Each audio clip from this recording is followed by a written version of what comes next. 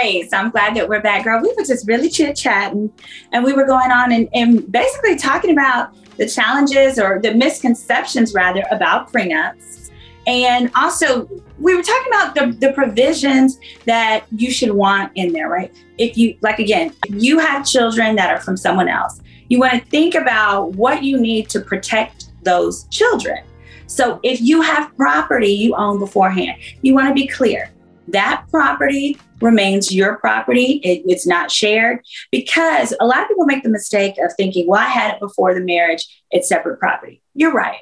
It is. However, if during the marriage you paid the mortgage or paid the taxes, which everyone does, the other party can make a claim that, well, you used community resources to pay and maintain that property. Therefore, I should get some of the equity or something from it.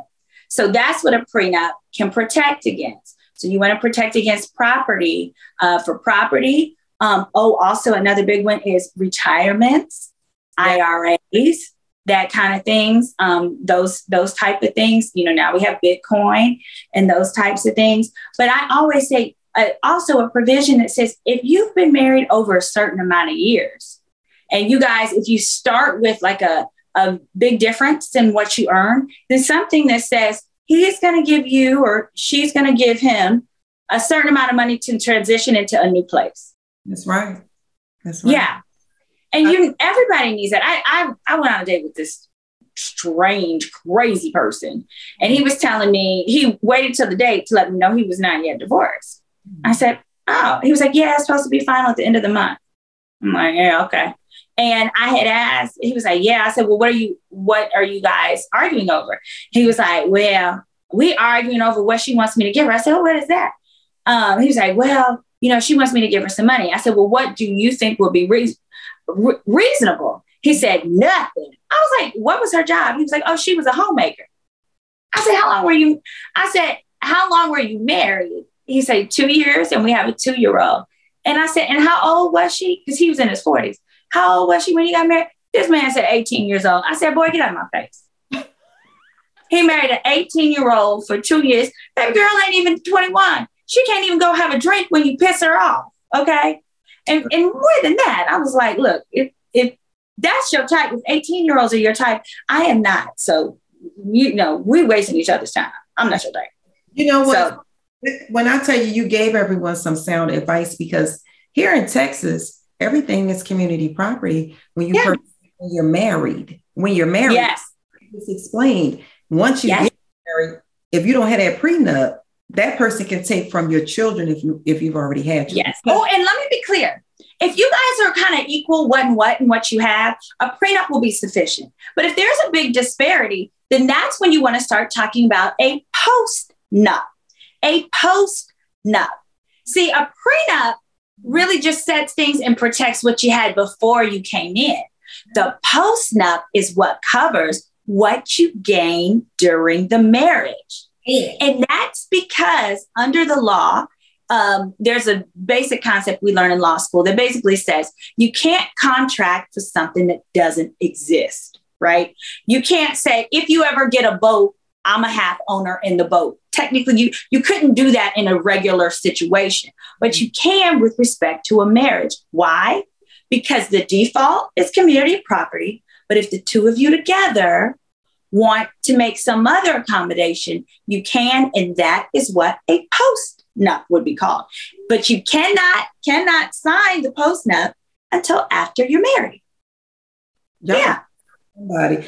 When I tell you, I'm just enjoying this conversation with Symone today. Now, as it pertains to dating, what advice would you give women with children or even singles? The one thing I tell my girls, especially my girls with kids, because, you know, I'm in my late 30s. The guy that I'm dating, he's in his mid 40s. But I tell my sis, especially my girls with children, is if you have kids, I think generally it's best that you date men who do as well. Mm-hmm. I think they value you more. You don't want to be with a man that you have to convince that you are, you know, awesome, especially if he, in his mind, he has you competing with girls with no kids. Right. No, we're not going to do that. Right. Also, especially if you don't want any more children, you can be a great blended family. It's really important that people have marriage mentors. I call it a marriage mentor because I feel that between social media, television, and so forth, we have very unrealistic expectations of what marriage is like in practice. I agree. I definitely hear you on the honesty. I also feel like we have to be a lot more reasonable with our expectations, especially as we get older. Now, when I say reasonable, I'm not saying expect cheating or tolerate such. But I do think that as we get older, we tend to be less likely to give men the benefit of the doubt. That's true. Whether that is, he said he was going to call me and he didn't call me back that night. Or it's, well, we've talked on the phone 3 times, but he hasn't yet asked me for a solidified date. Mm-hmm. I think that sometimes as we get older, we have very rigid rules. And one of the best things that we can do is be willing to adapt and also understand and not take certain things so personally. We like men with careers and jobs, so they're busy too. Yeah. But in the end, I have found I can always tell when they're really, truly interested because they will make time. Yeah. And I don't have to make excuses for them. Because too often, they will be busy guys and they won't necessarily be making time. But I'm like, well, maybe he's this, well, maybe he's that. No. You shouldn't even have to guess about those things either. And there's so many guys. There's like, I'm like, for me, some guys are vague and some guys are straightforward. One of the things I love doing is matchmaking, hooking people up. I feel like it is part of my duty to keep Black money in the Black community. And so to hook us up, especially hooking my sisters up with good men. And then the second thing I'm going to talk about is why it's very essential if you had kids or if you're dating someone who does, that the child support stuff is tightly put together on lock and key and organized. But before I speak to that, I was going to say, one of the biggest challenges I face with, or that I hear my girlfriends talk about, is where do I meet a quality guy? No matter what city I'm in, my girlfriends, I'll hear them complain, well, Houston, they have too many options. Atlanta, it's so many beautiful women, but we got these downloads, this and that. But I would say the number one place to meet men that are going to be like-minded is you get up and travel. Do activities that are of interest to you. So like you have a daughter, it might be... sign her up for Girl Scout camp and go pick her up. Girl, when you pick her up, Oh, honey, we tried Girl Scouts, but it's going to be advantageous because she's almost as tall as me, and so she wants to start basketball. But I said, there you go. Oh, that's the number one. Everybody knows. I say number one is AAU games. And somebody like they all have wives. Not all of them. Some of them are single dads. Actually, when I went with my boyfriend, who's a single dad, and his single dad homeboys were all like, where your girls at? Where your girls at? And I said, well, it's funny that you asked. So the tournaments, I'm not talking about the regular everyday games. I'm talking about them out of town tournaments. That's where the single daddies be at. Okay. That's where they're at. Games.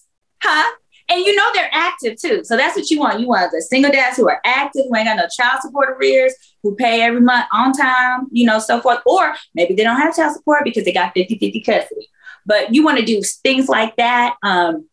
Choir, performances at your child's school. That's never, or anybody's school. It don't even have to be your kid's school. Go to somebody's graduation. Go to somebody's award ceremony, that's a child, because that's where you're going to find parents, fathers who are either single, they have some single ones there too. And truthfully, the majority of men are either divorced or, there's married, there's divorced, and there's never been married. So you got some options in there. But one thing I have noticed though too, is once you get him, ladies, you really, at the beginning of y'all dating, if he has children, before his ex finds out about you, you need to make sure his child support paperwork is together. Because, honey, they can say all the time, oh, we good. You don't know they're not good until she finds out about you and how cute you are. Mm-hmm. And that's not what you want. You would rather them get it organized and get it together before they know you exist, right? Then it's just abiding by everything. And now I've had some homeboys where I had to coach them through. And like I had a homeboy, he was like, yeah, I think I'm going to propose to my girlfriend. I said, not till you put yourself on child support. He had never been on child support. The two of them had simply an agreement. And he was like, but won't that be crazy? Won't that be weird? I was like, no, because all you're doing is literally, you don't even necessarily have to have a lawyer. They have, each county has what's called a mediator. You put on paper what you've already been doing. So let's say he's been giving you $1,000 a month and he gets the child every other weekend starting on Thursdays, whatever it is. You go to the mediation session, they have the template, you write it down and you notarize it and you sign it and the judge signs it. And this goes for girls too, because when he come to your house and it's this fine, sexy, tall man in your kitchen with basketball shorts on and Gucci flip-flops, he gonna be like, you already know it. People get uptight about it. I know for myself, when you have a situation where you may find out things after the fact, you got to get past that. But I know even for myself, I put in my child support paperwork that my child father has to meet me at a location outside of my house. I didn't trust the process. I had to and it's very hard to convince a man to put himself on. But like I said, it's one of two things. Like he'd be like, I don't want the government in my business. All of that is BS. You pay taxes. So the government is in your business. It's a lot of railroading these women. I mean, I've heard the stories. I've seen it. I was in social services and all of that's a part of education. But prior to actually becoming an educator, I was in social services and I managed for years. But I would hear the stories of the women and the men who tend to not have it on paper that they are paying their child support, ladies. It has been a consistent theme that I have seen, a seamless thread, that more than likely these men have something going on with the mother, or there's some confusion that's going to be that you don't need to do. Because no woman in her right mind is going to sit up here and not agree to something on paper, okay, that is fair for the child, because that's what it's about. My attorney had to remind me of that when I tried to dismiss my child support. He said, Leona, you done lost your mind. We went through the attorney general's office. They are not going to let you dismiss the child. And you know why we also don't dismiss it, or you don't do that? Because FAFSA doesn't, okay?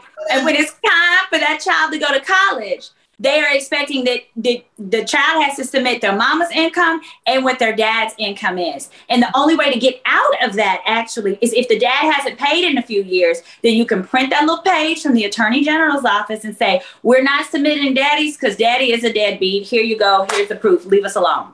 Boom. Did y'all catch that? So listen, ladies, did y'all catch what Symone? She just dropping jewels.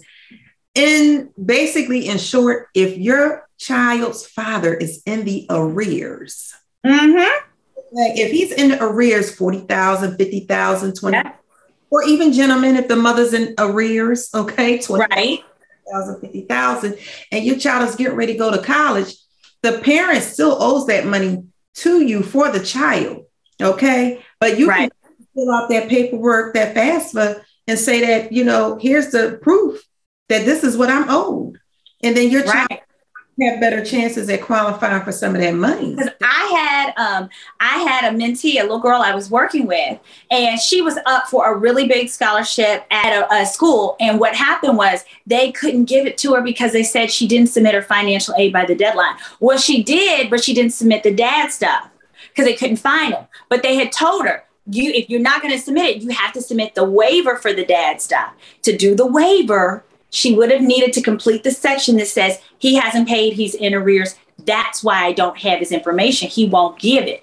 But because she didn't do that, they saw it as though she didn't even turn it in at all and got zero money for her first year. Her second year, she got it. Her second year, she got everything paid for. But she's got $20,000 of debt from her first year just because her FAFSA was considered incomplete.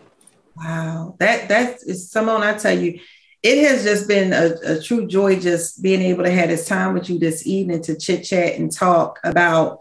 Well, you have to come on mine. Yes. We'll have to talk about some upcoming things on mine, including We'll have to see when it busts out. But I'm one of the few. I understand Wells Fargo as it relates to Wendy Williams. Oh, and Wells Fargo is just out here trying to cover their butt because guess who's trying to take her money? Don't say that. Kevin. This is not fair. Wendy Williams is speaking out against her former financial advisor and Wells Fargo, who she claims is keeping her from her millions. The talk show host took to Instagram on Tuesday to let her supporters know what's really going on. After her bank, Wells Fargo, alleged she is an incapacitated person who needs a guardianship and can't access her money. The 57-year-old captioned the video, quote, "I'm tired of everyone speaking as if they're me in this scenario. It's time I let all of my loving supporters know what's really been going on with Wendy." We've got a lot to talk about. Lori Schiller and Wells Fargo have this guardianship petition about keeping me away from my money. This is not right. And you know this is not fair. Speaking of that guardianship petition, and this guy named Bernie Young. In the video, Wendy brought up her former manager, Bernie Young, who she fired earlier this year. According to reports, Young recently filed to be Wendy's legal guardian, and Wendy alleged it's Kevin. That's my guess. Why? It's Kevin. Think about it. Who else could it be? The paperwork from Wells Fargo specifically said their concern is that she's an incapacitated person, which means like she's sickly, but that she's under the undue influence of family or relatives. Who's a family or relatives? It's not her son. He ain't even old enough. He's not even 21. Okay. And remember, she fired the financial woman. Her name was Lori Schrimmer. The financial woman that she fired that's in the middle of this, they've had her for 15 years, which means she was who else's financial woman? Kevin's. So for years, Kevin, because remember, Wendy always said Kevin handled the finances. So for years. All that money. Sorry. Yeah. So for years, Kevin would just pick up the phone, call Lori and say, Lori, move this from here to here to here. Well, once Wendy got sick, Kevin decided he was going to swoop back up in there and call. This is my theory. Call Lori and say, Lori, I want you to do da. And Lori, if anybody has watched anything with her Wendy giving interviews, she's over and done with this man. And so Lori was like, no, I'm not doing what you've asked. That's why she fired Lori. See, Lori didn't get fired till after Lori didn't do what I believe what Kevin directed Wendy to ask for. And Lori didn't do it because Lori said, I know this is that man. And it would be opening Wells Fargo up to a lawsuit. So if Lori lets Kevin spend up Wendy's money, right, Wells Fargo will absolutely get sued. Oh, and guess what? Wendy's attorney is Kevin's attorney from his divorce. What's wrong with these people? She better move on. Sometimes you gotta think outside the box and you have to move around.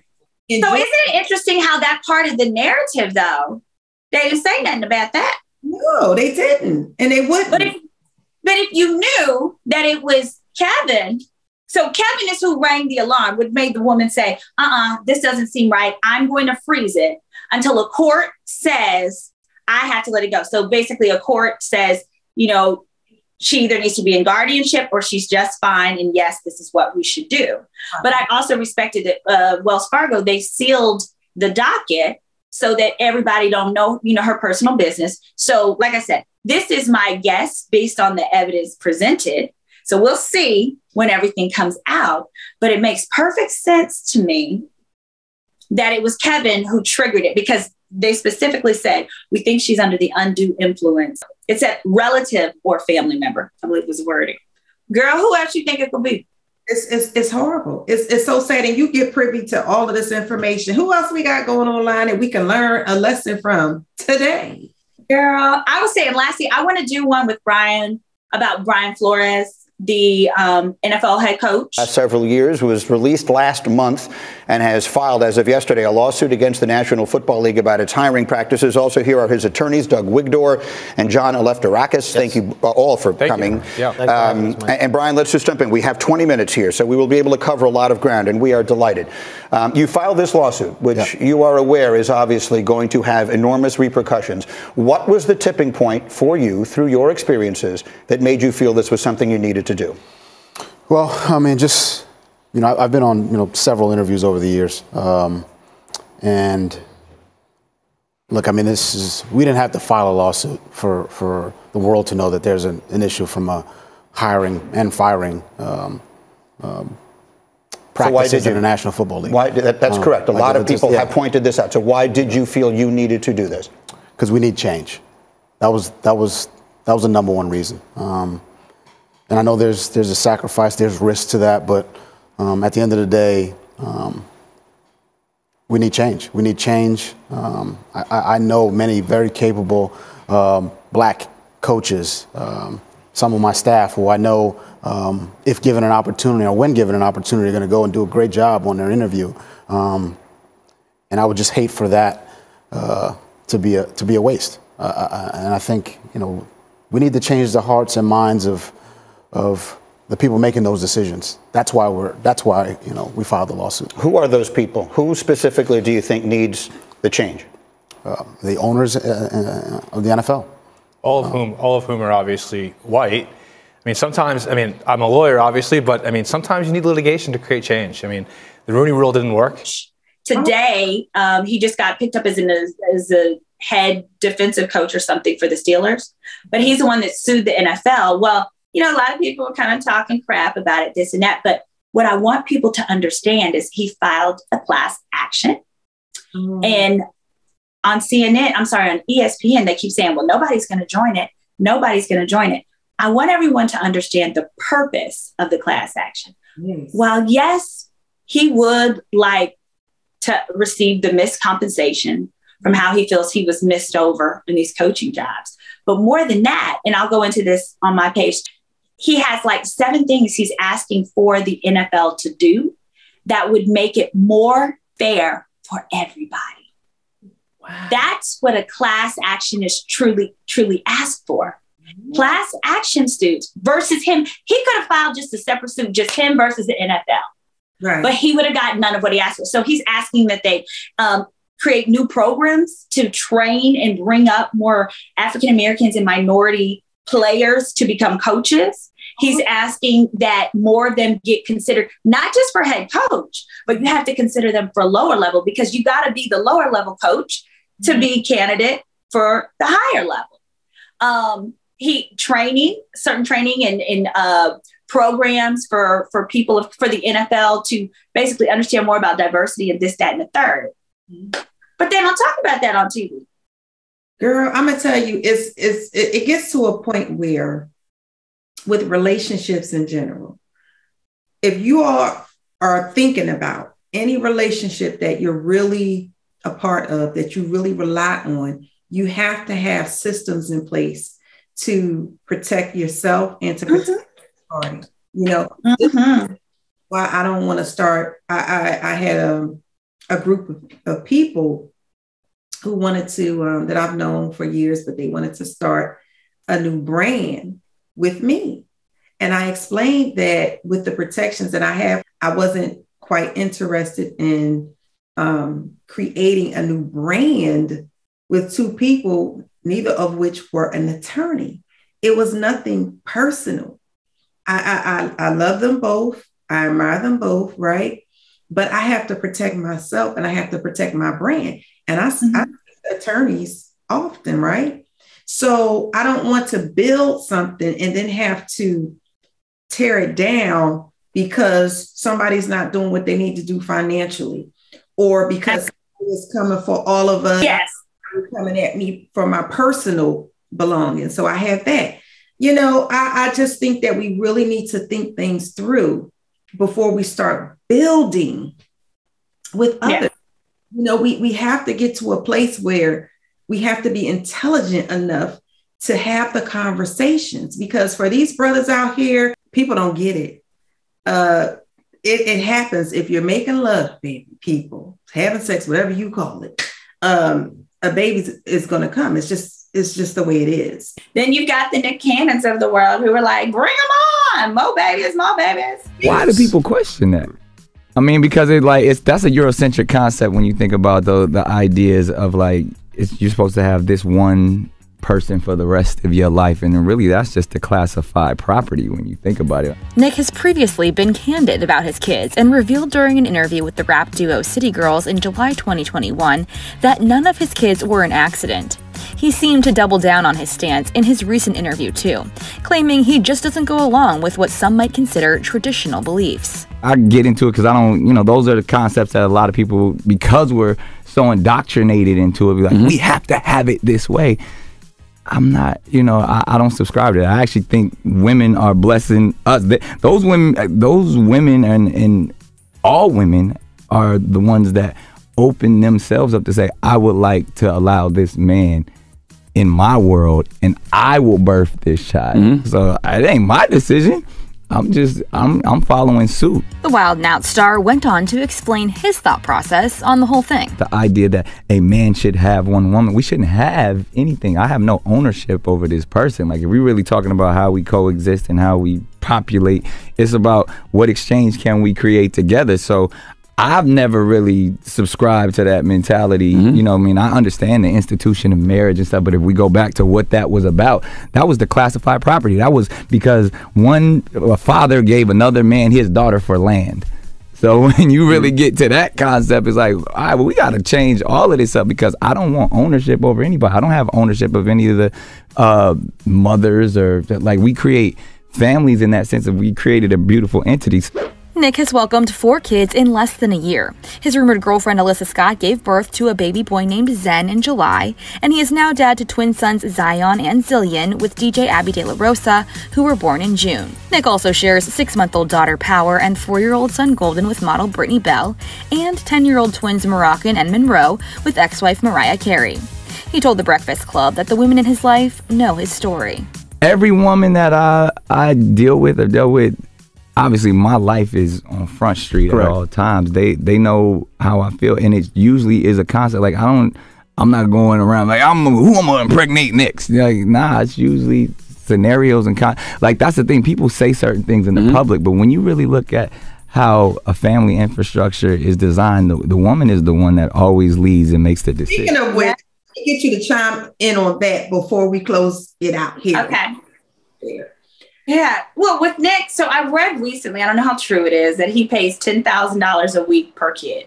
So that's $40,000 per child. I think he's up to seven kids now. And I just have to say, like, I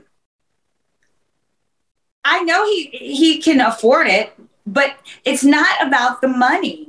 It's about the quality time. And I see no possible way for you to be able to go to six different households and give all of yourself while running all of the businesses that he's running. And then I hold these ladies responsible too for making the choice, because when your child grows up and is like, how come I don't see my dad that much, or they have these daddy issues, that mom's going to have to look at herself and take some responsibility for selecting him to be the child's father.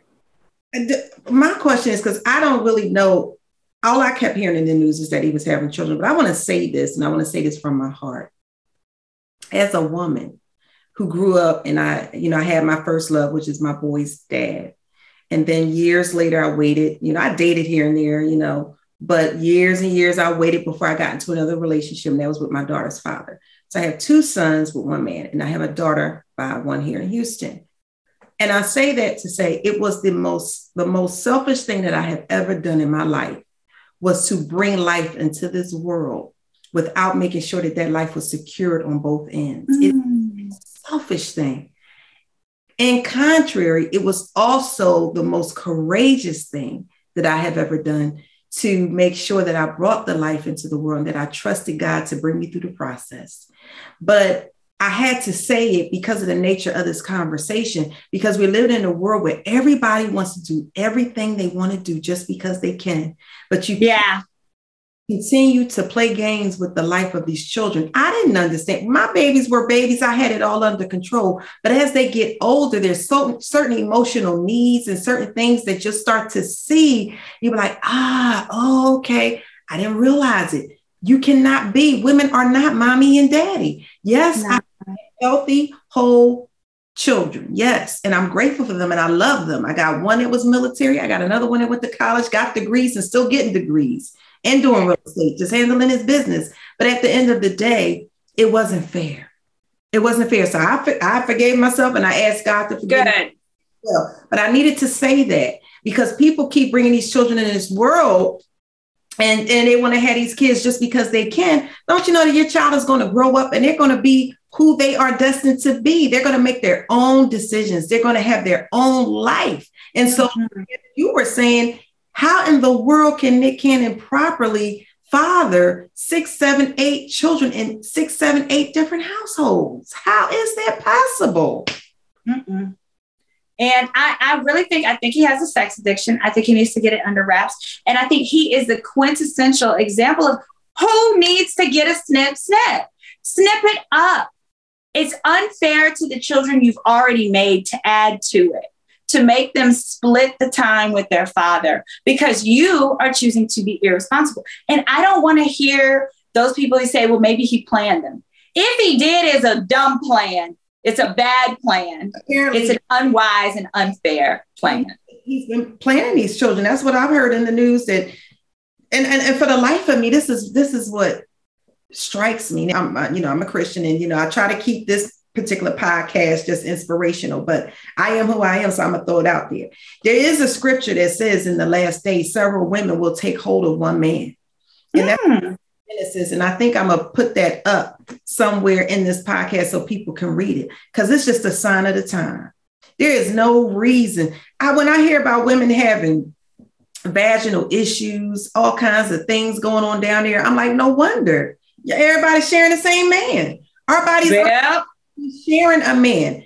They're external, we're internal. We are not meant to be sharing a man. No. Don't let people tell you that all of these things going on with your body, your mental health and everything else, because everybody these men. All right, y'all. So here it is. I never usually use my own personal pictures as pick of the day, but today I have to do it because I want to share this beautiful, extraordinary moment. It's me and Bree, the next mother of our child. It's a boy. We found out officially yesterday. Even that it's weird because that sounds weird saying the next mother, because as everybody know, I have a lot of children, and I love them all dearly, sincerely. This is their first child together, and Bree will also be a first-time mom. The Masked Singer host is already father to 7 other kids. He shares 10-year-old twins Moroccan and Monroe with Mariah Carey, 4-year-old Golden and 1-year-old Powerful Queen with Brittany Bell, and 7-month-old twins Zion and Zillow, whom he had with Abby de la Rosa. Neganellis' son Zen was born in June 2021 and tragically died on December 5th after being diagnosed with brain cancer. I'm like, what kind of women will actually want to share Nick Cannon or any man? I don't even want, as handsome as he is, because I've always thought he was handsome. I just wouldn't want to date him. I would be scared to death, because God forbid. Now, I chose to get my tubes tied because after my daughter, I said, I will never, ever. I know that's right. I don't care how much, because when I love a man, Symone, I love a man. And I said, I'll never bring a child into this world, as precious as they are, without a guarantee. So I chose to get my tubes tied. And it wasn't so I could just be out here running the streets, because I have not been doing that. It was the personal choice, because I knew the impact that it has on a life when they don't have a mother and a father both in the home. And I never had to put another child through that. Thank you. Okay. So now, so tell us a little bit about your upbringing and how you became an attorney? Sure. So I grew up in Dallas, Texas, raised by my mother and father. They're together to this day. They're a trip. And I'm the oldest of three. I have a little brother in the middle. He is a music producer in California, and a baby sister who owns a fast food franchise. And basically growing up, I loved problem solving. I loved helping people. And so I knew at an early age that I wanted to become an attorney to help people, because I was a child actress. I used to do commercials and things. And when I would do the commercial, I would never get money because my mom wanted me to see it as an extracurricular, no different than going to dance class or soccer practice, but I would get a toy. So I had finally booked a national commercial for McDonald's. It was for the Hot Wheels. It was like the one where the Hot Wheels, you could pull it back and you would go forward. And after I booked that, I knew I was going to get a big toy because that was a big deal. Because like we used to get my toys from like McFrugal's, which is like Big Lot. So they were like irregular and like couldn't fit real Barbie clothes. It looked like the clothes of like a man. Anyway. So I was like, please, mommy, after this, can I go to Toys R Us? She was like, yes. And can I get a real Barbie or a regular Barbie that can fit regular clothes? She was like, yes. So time came and went, and I never got my check. Long story short, my agent ran off with my money and I never got paid. And it would have been over $25,000. And this was in 1985. So, or 89 rather. So that was like huge. It would have put me, helped me through college, a variety of things. But I remember as a child thinking that is terrible that grownups can do this to kids. I'm going to grow up and be a lawyer so that I can help kids so this doesn't happen to them. Mm-hmm. So, subsequent to that, I ended up joining the Screen Actors Guild, which protects all actors from that, because your checks have to go first to the Screen Actors Guild. They cut your agent their check and then give you your check. So they, that helps for that. But so that's how I started with wanting to be an attorney. Awesome. That was such a sweet story as it pertains to how you digested the outcome of the situation. It speaks a lot to your character, even then as a child. Oh, thank you. Disappointing from the fact that you actually had to go through something like that. But I always tell my sons now that they're grown adults, everything happens for a reason when it happens outside of your control. Mm-hmm. You can control. You do that and you make conscious decisions. You make the right decisions. You do the right things. But be mindful how you treat people, because it comes back. It does. For sure. So I'm just excited and I'm just grateful to have you here. So is there anything else? All right. No, I just want to encourage everyone, please check out my YouTube channel. It's Girl, Is That Legal? And on it, I drop new videos each week. There's no specific time, so make sure you set a reminder. And it's definitely one of those podcasts you can sit and watch it, or it's one to just have playing in the background while you're doing multiple stuff, because hopefully not only are you entertained, but you might learn something. Yes. And then also you have the podcast with Rashid. Yes, with my boyfriend, called Ages and Stages. So he and I both met on Ready to Love. So on Ages and Stages, we review the current season of Ready to Love, but we also talk about dating, love, relationships. We have panels and we do a lot more there. So check out Ages and Stages on YouTube. So Symone, it was great having you on the Inspiration Incubator today. I hope to check in sometime soon. Thank you so much for being my special guest. And I can't wait to touch bases later on to see all the wonderful advice that you are giving your clients and the community. Thank you so much. I enjoyed it.